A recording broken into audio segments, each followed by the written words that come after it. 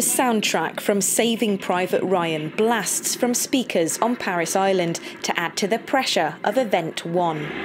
Get your head nowhere, Ramirez! This is the Crucible, the culmination of the 3-month training programme for the US Marines. It's a 54-hour endurance test in which recruits are pushed to their absolute limits. No sleep, not a lot of food. All in all, it's just it's an event that breaks them down, but it builds them up to make them strong. I remember the first night not even being able to get my socks off without my calves cramping up. It took a good 20 minutes just to get those off. I remember waking up the next morning and soaking wet from my sweat, not even water, covered in sand, putting those cold camis back on, and the idea of doing a whole nother day of that.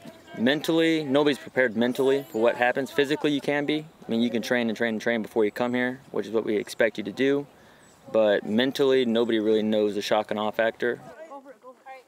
Some of the obstacles in the Crucible haven't been completed in years. One of the more challenging ones involves getting a tyre over the top of a 12-foot vertical pole. I've seen it completed numerous times. A lot of the females complete it faster than the males do, because females do cheerleading. So they get on a pyramid and they get the tire over the log, and they actually listen to the drill instructor whenever he's briefing them. Stand up, Nicholas, stand up. It's pretty brutal, not gonna lie, but we've been training for that event for like training day 1. We came here and we're like, can't wait for the Crucible, and it's something that you mentally try to prepare yourself, but you can't really. Like physically, you can prepare yourself. Like IT sessions, PT sessions, all that stuff, and it's just something that you look forward to but then dread at the same time. The Crucible culminates in a 9-mile night hike. If they make it through this, they'll be US Marines.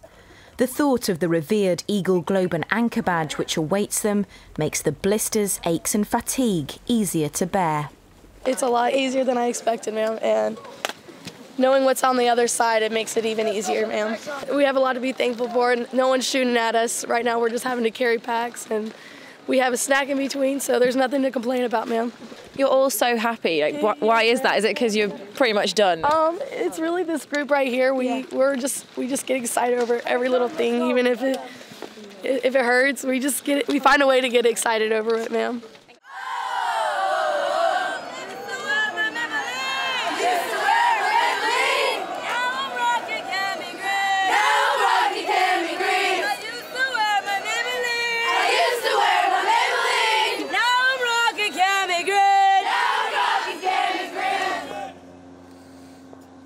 Say your drill instructors, take charge of your new Marines and feed them a warrior's breakfast.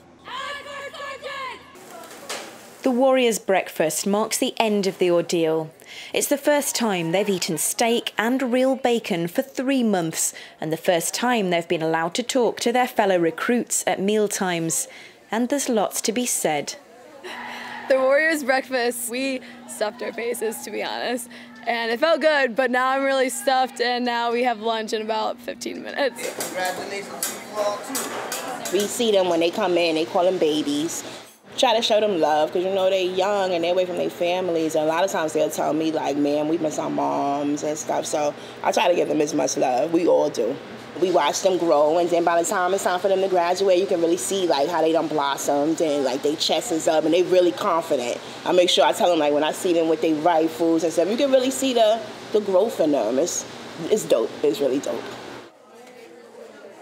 Their own Crucible complete, all that remains for these, the newest US Marines, is to clean their rifles and prepare for their graduation.